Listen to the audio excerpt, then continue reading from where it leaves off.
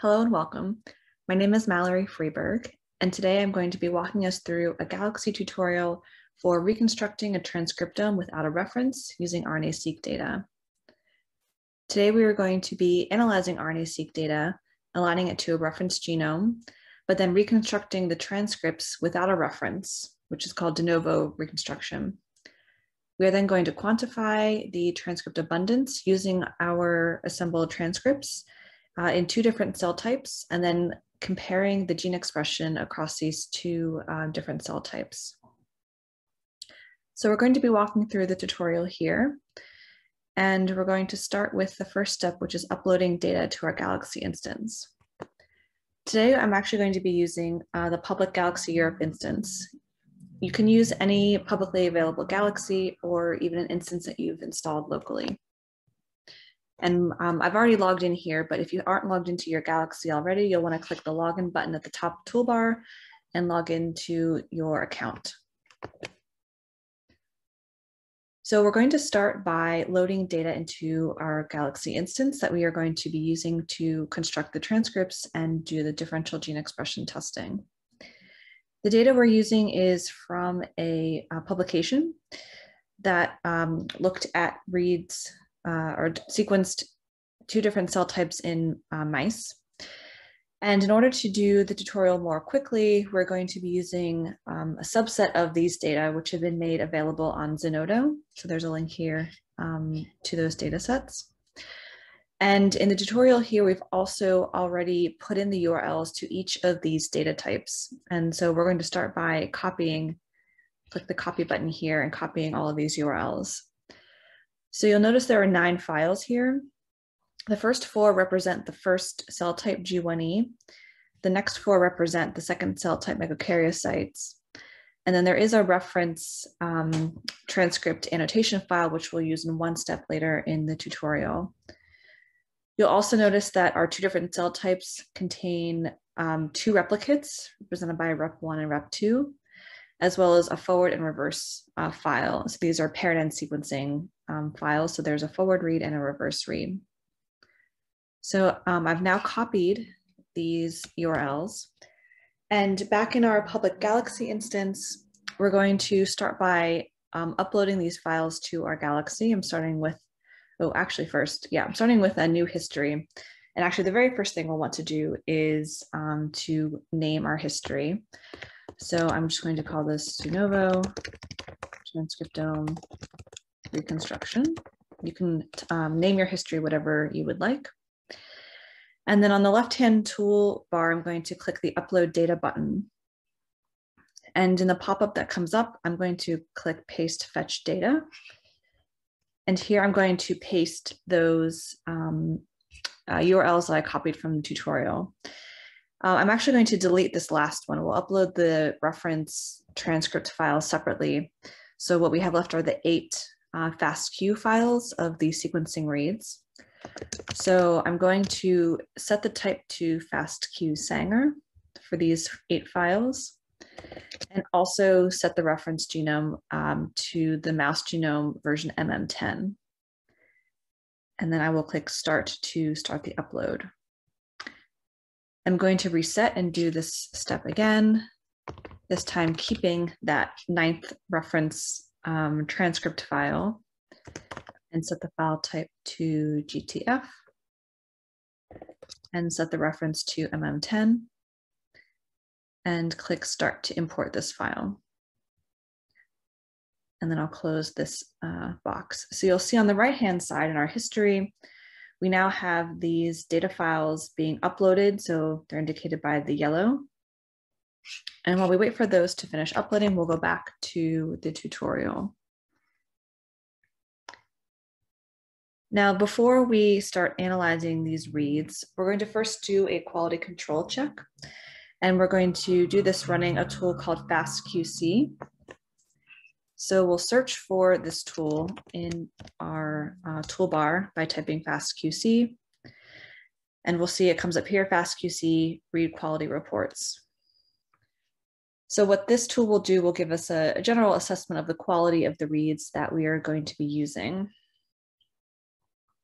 And so we're going to We could run this tool one by one on all of the 8 FASTQ files, but if we click the multiple data sets button here, we can actually select all 8 files at once. So these are the 8 sequencing read files, and we're going to keep everything else, the default values, and click execute to run these 8 jobs. In the meantime, you'll see that all of the read import jobs completed, they're green. And I'll just mention briefly that these, I mentioned these were subsets of the full data files that were originally published, and they have been subsetted for one of the smaller chromosomes in mice, chromosome 19, as well as some regions of interest so that we can have some interesting results later. But if you want, you can view the data by clicking the eye icon here, and you can get a sort of a snippet of what the reads look like. So as we wait for the FastQC to run, we're going to jump ahead quickly and run the second step so that it can be running in the background. And this is a step to trim off low quality sequenced bases from the ends of reads. There are a couple different tools to do this, but we're going to be using the tool Trimomatic. So again, we'll go to the search bar and start typing Trimomatic. And we'll see it pops up here. We'll click on it. And now we're going to set some parameters. So in the tutorial, you will see if there are parameters to set for a particular tool, they'll be indicated here. So for this tool, we are going to make sure to set the tool to run for paired end sequencing, which is the type of sequencing that we have in these examples. And this will request us to select the forward or the R1 and then the reverse or the R2 read. And then we'll make sure that this perform initial Illumina clip step is set to no. So again, back in the tool, we'll select paired end, and we will pick the 2 paired end reads that we want to analyze together. So we're going to first grab the G1E cell type replicate 1 forward read, which is the first item in our history, and the G1E replicate 1 reverse read, which is the second item in our history.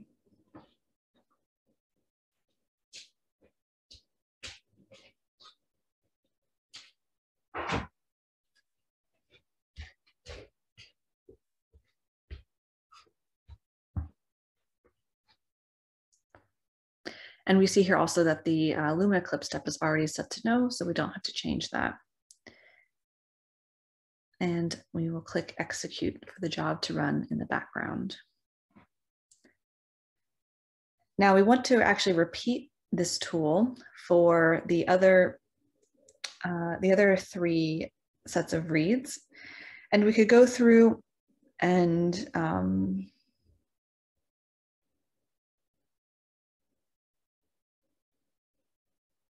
so we're going to click the Trimomatic tool on the left, and again, set to paired end, grab the G1E replicate 2 forward reads and the G1E replicate 2 reverse reads, and click execute. And now we'll do this for the third pair of files. These are megakaryocyte replicate 1 forward and megakaryocyte replicate 1 reverse. And then the final time. Megakaryocyte replicate 2 forward and megakaryocyte replicate 2 reverse.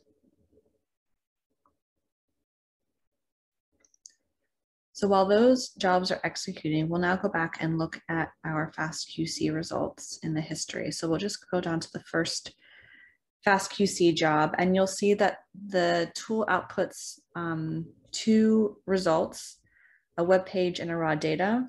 And we're just going to view the web page result first. And I'm going to also hide the toolbar so I can see, I can have a wider view in my screen. So the first output from this tool is a table of some basic statistics about our file. So it has the file name. And importantly, what you'll see here is the sequence read length is set to 99. So these are pre-trimming the read length the length of each read is 99 bases. And the other bit we'll look at is this per base sequence quality. So this is a graph with the position in the read on the x-axis from 1 to 99, and a quality score on the y-axis with the higher quality scores highlighted by the green, okay quality in this gold color, and then poor quality in red. And the box plot here is showing the range of quality scores per base over all of the reads in the file.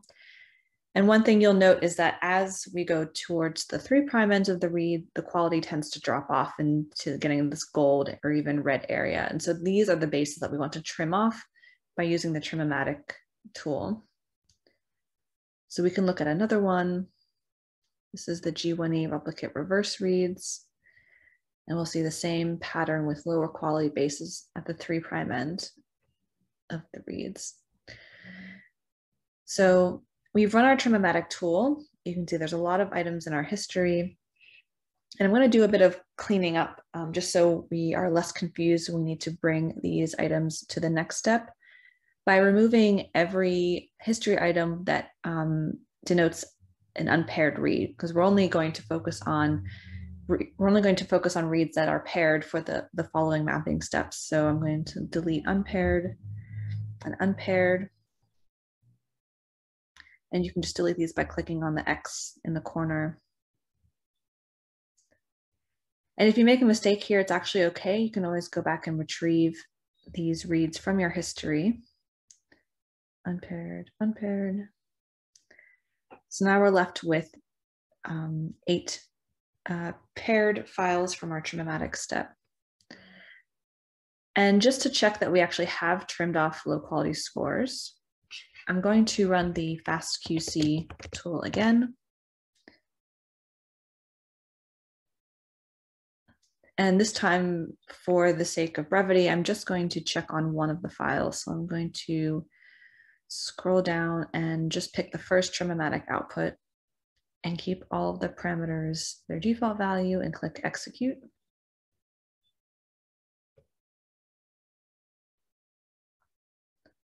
And this should run fairly quickly.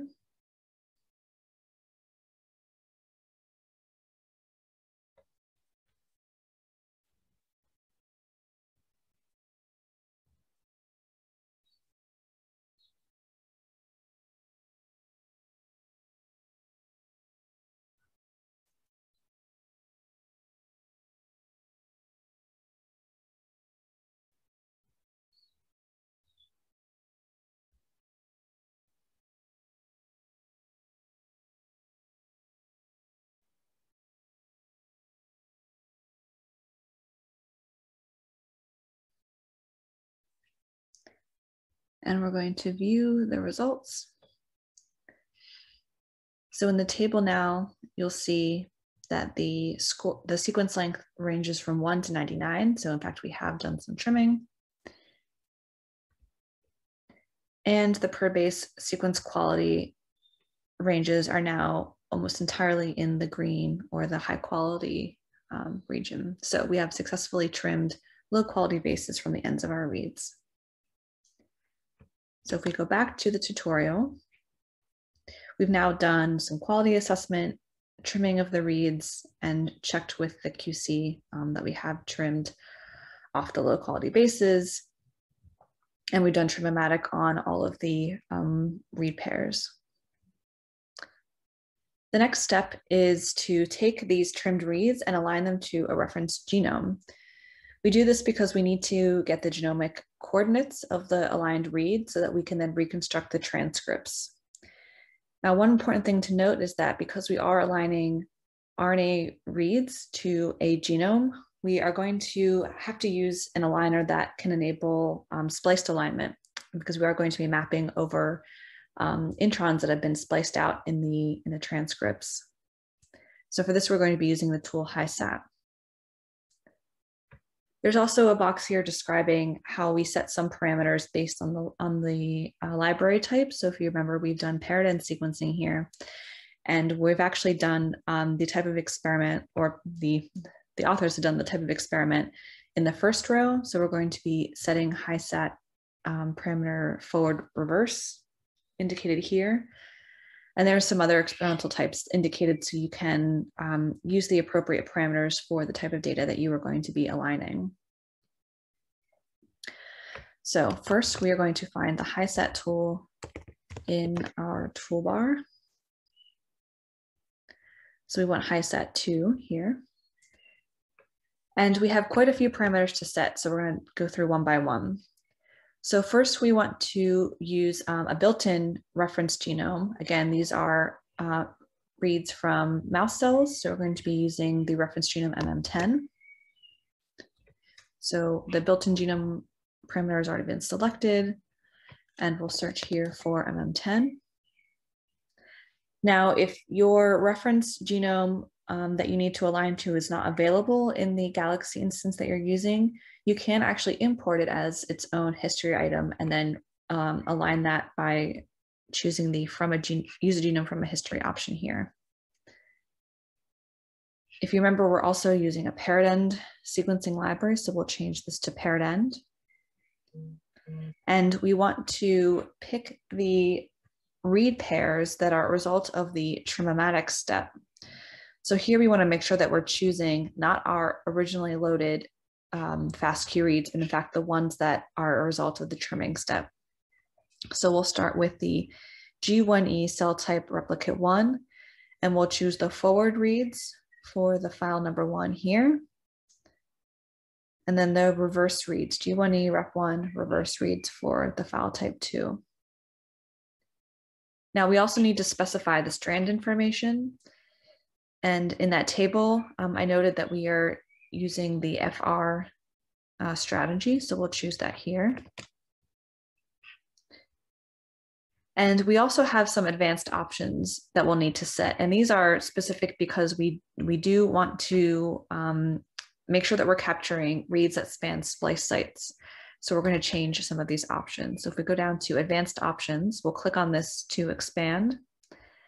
And then we want to specifically set some parameters for the spliced alignment options. So we'll choose specify spliced alignment options. Now we'll leave the first item the default value, but we're going to change the penalty for non-canonical splice sites to 3. Yep, so penalty for non-canonical splice sites 3. And we're going to use penalty function f of x equals b and set this to 0. And then the same here. And the reason we're doing this is because we don't want to penalize mapping over spliced sites, both canonical and non-canonical. So one of the main goals of doing this de novo transcriptome reconstruction is that we want to identify either novel transcripts or novel isoforms of known transcripts. So we really want to find as much as possible, not penalizing about whether a particular transcript or isoform has been identified before. So we're lowering all of these thresholds to not penalize against that as much. The last item we'll set is the transcriptome assembly reporting. So we want to set this to be report alignments for transcript assemblers using string-tie, which is the assembler that we'll use in the later step. And let me just double check all of the options. So built-in genome, MM10, paired end, FR, and then we changed all of these items. Yep. So now we will go ahead and do execute to execute this. So again, this is now going to align the forward and reverse reads from the G1E cell type, the replicate 1 experiment, to the mouse genome, and not penalize against mapping across unknown or unknown splice sites. Now we want to do this alignment step for the other 3 cell types and replicates, but those were actually a lot of parameters that we set, and I want to make sure that I don't mistakenly set or forget to set some of those parameters. So I'm going to actually expand the job that's currently running, that current HiSet job, and click this Run This Jobs Again button, these 2 arrows, which basically brings up the form again from the job that I already ran with all of the parameters set that I chose. And the only thing now that I'm going to change are the input files. So I'm going to pick the G1E replicate 2 forward reads and the G1E replicate 2 reverse reads. So this is the second replicate, and I'm going to keep all the other options the same. You'll even notice that under the advanced options, it has all of the items that I've changed for the splicing. I'm going to click execute. And I will do this 2 more times for the remaining megakaryocyte reads.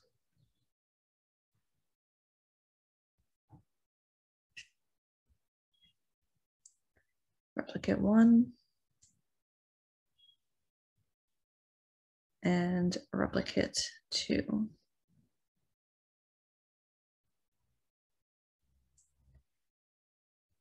So normally, if I had run these alignment jobs on the full data set from the publication, it would have taken a very long time.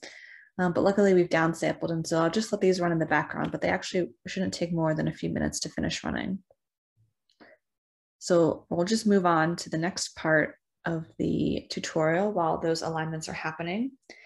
And that is to do the actual reconstruction of transcripts from these aligned reads. And again, we're doing this de novo, which means we are constructing the transcripts without a known reference of what transcripts are to be expected in these particular cell types or for this organism. So we're using mouse here. And again, the benefit of this is we can detect novel isoforms or novel transcripts that may be present in our cell type, but have not yet been detected in common cell types that make up the reference transcriptomes. And we're going to be using a transcript assembler called stringtie here, which I'm going to go back to my Galaxy and search for stringtie. So we have here the stringtie transcript assembly and quantification tool. And we're going to run this on each of the HiSat2 alignment outputs separately. So there will be 4, we'll run stringtie 4 times for each cell type in each replicate.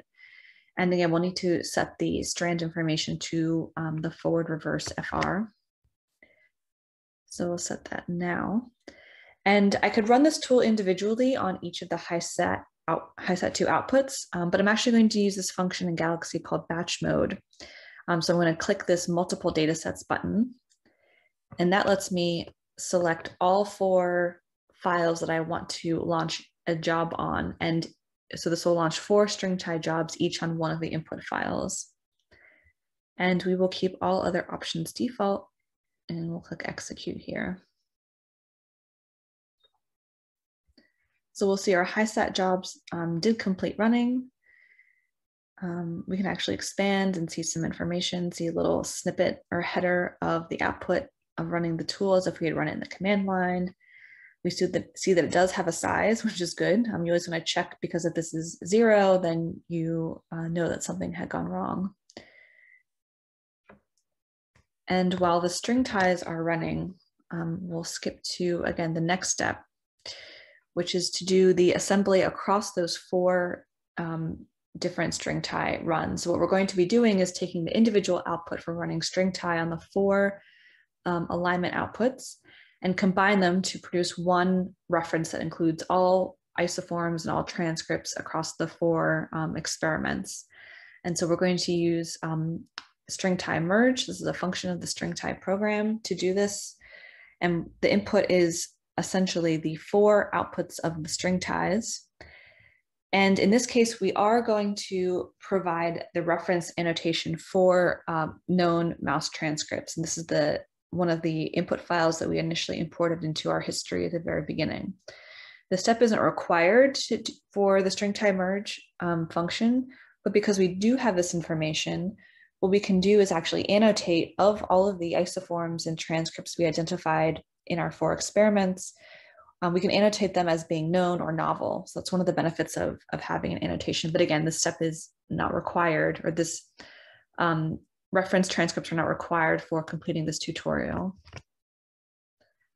So we'll find stringtie merge in our tool history, and we will select the 4 stringtie outputs. So importantly, do not select the reference transcripts that we imported here, just the 4 stringtie outputs. And then from the reference annotation to include in merging, we do want to select the reference annotation here, which is our imported history item. And we'll keep all other parameters the default, and we will execute this tool. So you'll see our string tie outputs have completed. You can actually view these files if you want to just get an idea of the transcripts that have been identified. And this is a standard GTF file. So there's a chromosomal location, both the chromosome and the start and end location. And these are annotated as either full transcripts or individual exons. And they have also been provided IDs. So these are the string tie unique IDs for the transcripts and an estimation of the coverage. So how many reads aligned to the reference genome, and there's a semi-quantification done, although we won't be using this moving forward. We can also now see our string tie merge tool has completed, and we can also view this to get a sense of the different transcripts that have been identified, again, from the 4 outputs of our alignments. So we'll then run the next step, GFF compare, which is going to annotate our identified transcripts using the reference transcript file, again, to identify known and novel transcript isoforms. So if we search our toolbar for GFF compare, we'll find it here. And we are going to select the output of the string tie merge. So that's just the first file here. And we are going to use a reference annotation from our history, and that's the GFF file. So we'll do reference annotation yes from my history, and make sure we select that imported GTF file. And then we're going to go and do use sequence data, yes, from history. Oops, sorry, from locally cached. And we'll do the MMN10, which has already been selected for us here. So we'll just double check these GTF inputs, output of string tie merge, reference annotation, GTF, sequence data, yes. And we will click execute. And you'll see that this one tool actually produces 6 different output files. And we'll let this tool run. There's a bit more information about the output of GFF compare here that we're not going to go into too much detail, including what types of transcript classifications are done. So you can see, for example, a transcript that is annotated in the reference. This is for a novel isoform of a known reference, and you can read more about these. So at the output of this step, this is actually a good place to maybe take a break while this tool runs, are going to be our list of transcripts that have been identified in our 4 experiments. So it's 2 cell types, 2 replicates per cell type. They have been aligned, the reads have been aligned to a reference genome. The transcripts have been assembled de novo without a reference. We've merged all of the transcripts from the 4 different experiments to get a single set of identified transcripts. And then finally, we've done an optional step of comparing these to a known set of transcripts to get further annotations, although this step is optional if a reference transcriptome is not available for the particular organism you're using. So at this point, we're now going to move to the last steps of the tutorial, which will be to now quantify these transcripts among the 4 different experiments, and then finally to do differential expression testing between the 2 different cell types. So we'll start with the quantification step. There are a number of tools that you can use to quantify transcripts using aligned reads and a reference set of transcript features, and also multiple tools to do the differential expression testing. The two tools we are going to be using here are feature counts for counting the reads per transcripts, and then DESeq2 for doing the differential testing expression. And these two tools work very nicely together and are used in other tutorials as well. So we'll start with the quantification. It's using feature counts. So in our Galaxy, we will go over here to the toolbar and search for the feature counts tool. Meanwhile, you'll notice that our GFF compare tool has finished running, and you can feel free to look at the different output files. The one that we will be focusing on for the remainder of the tutorial is this annotated transcripts file, which again is our complete set of annotated transcripts and isoforms from our 4 experiments. So back for feature counts, we're going to be running feature counts on each of the alignment outputs, but actually, again, we can run this separately by using the multiple data sets feature here and selecting the 4 alignment output files. And again, we'll specify strand information to forward. And then the last thing we need is to provide the annotation file to say quantify these transcripts. So we want to choose this from our history. And we want to make sure that we're running this on the GFF compare output. So we have multiple sets of GTF files here, but importantly, we want to use the GFF compare output. And the last item we want to update is under advanced features. And instead of quantifying on the gene IDs, we actually want to quantify on the transcript IDs. So we'll change this to transcript ID here. And I'll just double check we've done all of the parameters. So alignment files, strand information, annotation file, and transcript ID. And we will select execute.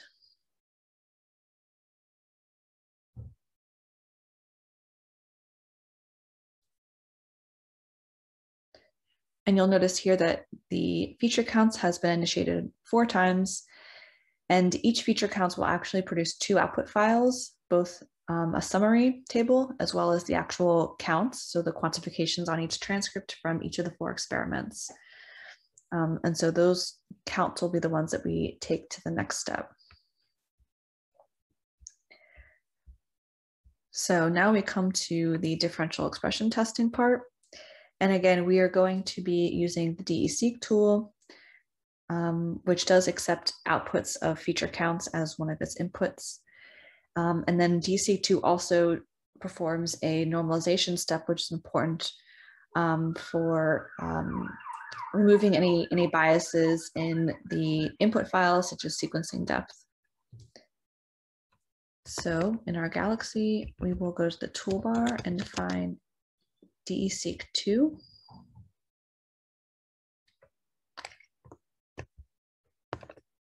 And we're going to set a few parameters here. Basically, we're going to tell it, we're going to give it the input files for the first a set of cell types, the GE1 cells, and the second set, the megakaryocytes, because we want to compare the expression among the GE1 replicates to the megakaryocyte replicates. So, and these factor names are basically cell types. So for the first one, we will call this G1E. Oh, actually, what we're going to do before I do this is change the names of these files in our history, because as you'll see here, the feature counts outputs aren't really indicative of which cell types and replicates they are. They just use the history numbers. But we want to make sure we're selecting the correct files. So I'm going to change the name for the counts. This first one was feature counts on G1E, oops, G1E replicate 1. And we'll click save. And the next one is G1E replicate 2, save.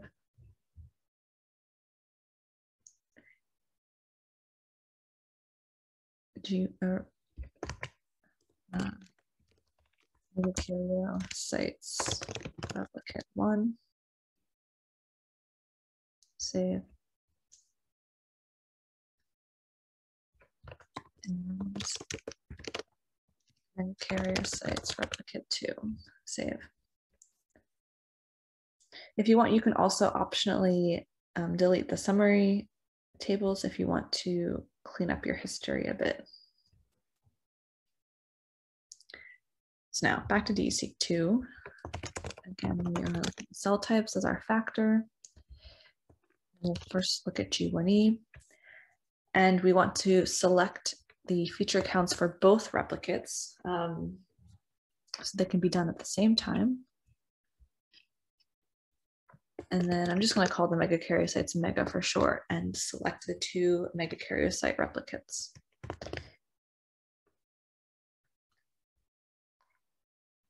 And then we'll want to make sure these 2 parameters are also set to yes. So visualizing the analysis results, we want to set to yes.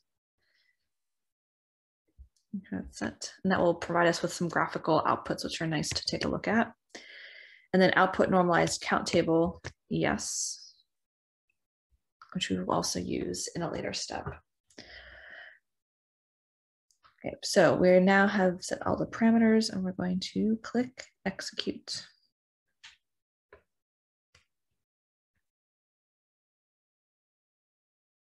So now that our differential expression testing is underway, we are going to take a look at the output in a couple of different ways. So first, if you remember, we chose to output visualization of the results. So we're going to take a look at the DESeq2 plots item in our history. And this produces a couple of useful visualizations for looking at our results.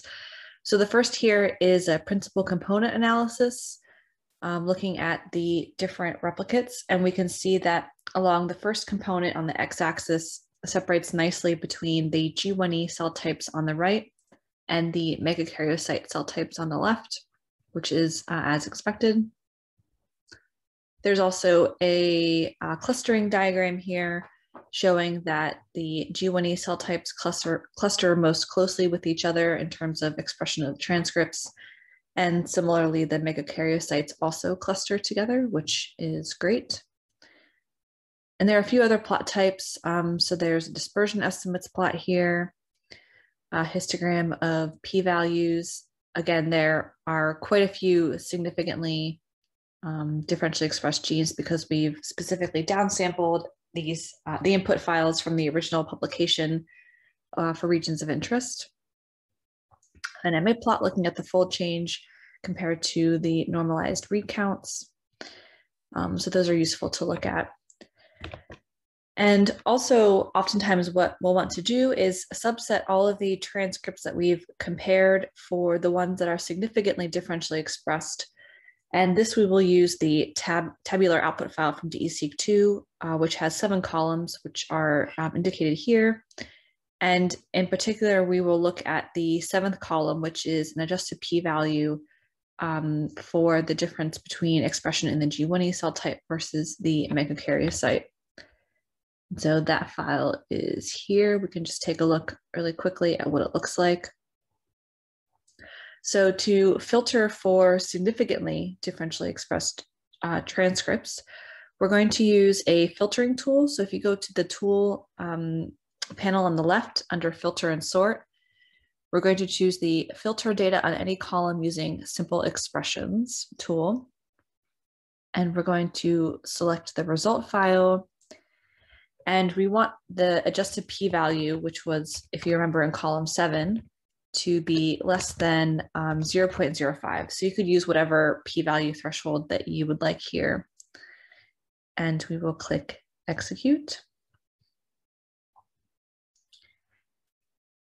And then while that is running, so that was the first step here, filter for significant differentially expressed transcripts.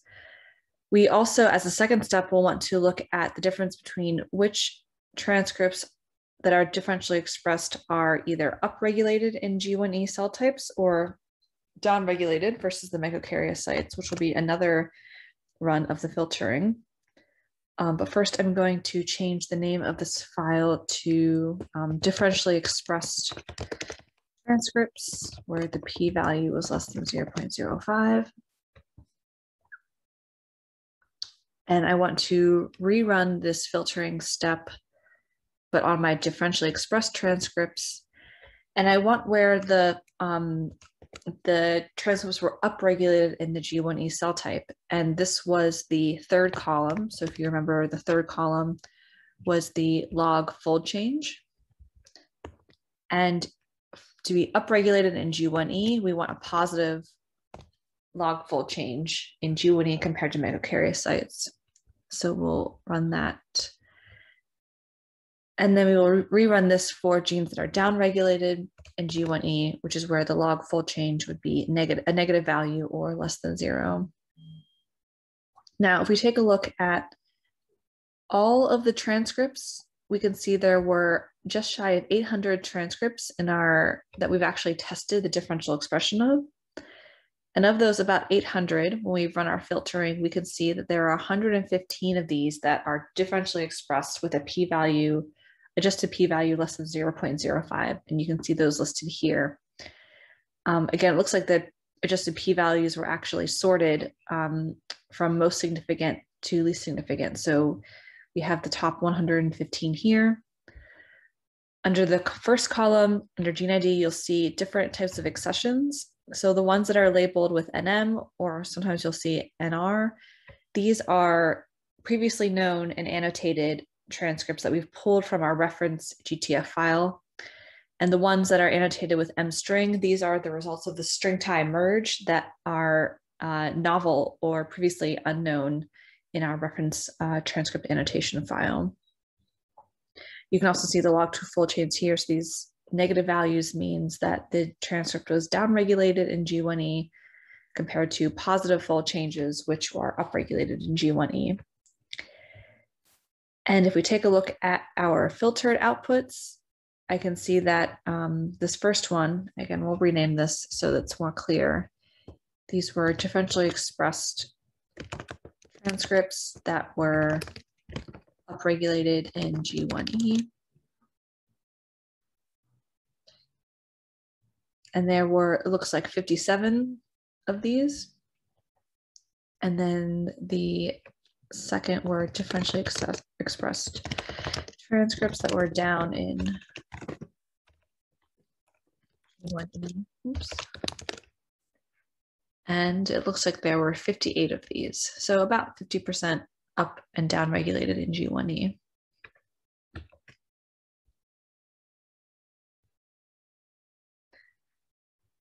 These again are the plots that were output from the DESeq2 that you can take a look at here.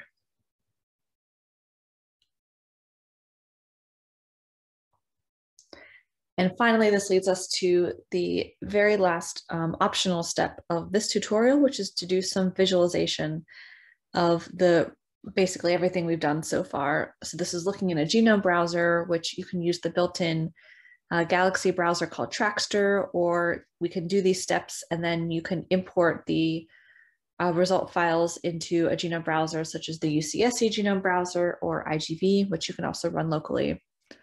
And in these steps, we are going to produce some coverage files in the bigwig format, which show the read coverage across the regions that we've aligned to. And we can also import our annotation files, the GTF files of the merged and assembled and merged transcripts from our experiments to show those transcript models in the browser.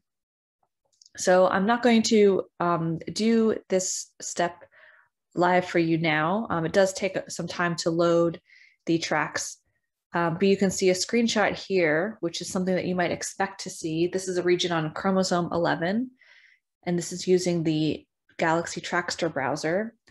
And we've loaded here in the first track is the output of the GFF compare step. So these are the assembled and annotated transcripts from our experiments, as well as the reference track here. So you can see what was actually in our reference file. So this first transcript was a reference transcript, but this second transcript here was actually unannotated in our reference files. This is a novel transcript. And then the remaining sets of tracks are the reads and assembled transcripts from the G1E cell type at the top and the megakaryocytes at the bottom. And these tracks are also color-coded. So in blue are reads or transcripts that came from the plus strand of the genome, and in red are reads and transcripts from the minus strand. And you can see in this particular example, there is clearly an annotated and known transcript that is expressed in the G1E cell type that is almost completely lacking from the megakaryocyte cell type, as well as this transcript in the middle, which has multiple isoforms that have been detected in our experiments, but has actually been was not annotated in our reference transcriptome, but has quite a large number of reads aligning to it from the G1E cell types. And so you can use this visualization to actually see expression and corresponding transcripts of your experiments. So with that, that concludes this tutorial on de novo transcriptome assembly of RNA-seq data. You can see that we took our initial raw reads, which in this case, for this tutorial, we downsampled from a published data set. We did some quality control and trimming of low quality bases, which was followed by aligning or mapping these reads to a reference genome. From that, we did transcript reconstruction de novo, so without a set of reference transcripts, and assembled them into a single set of transcripts. We then did do an annotation step with known set of transcripts to annotate them, followed by quantification of these transcripts and differential expression testing to look at the differences in their expression between the G1E cell types and the megakaryocytes. And at the different steps, we can also do some visualization to look at, for example, the results of DE-seq2, or to look at our reads and transcripts in a genome browser. So I hope you found this tutorial useful. If you have any feedback to perhaps help us improve the tutorial in the future or to correct any mistakes, we would very much appreciate your feedback. And I hope you enjoyed the tutorial and hope you have a wonderful rest of your day.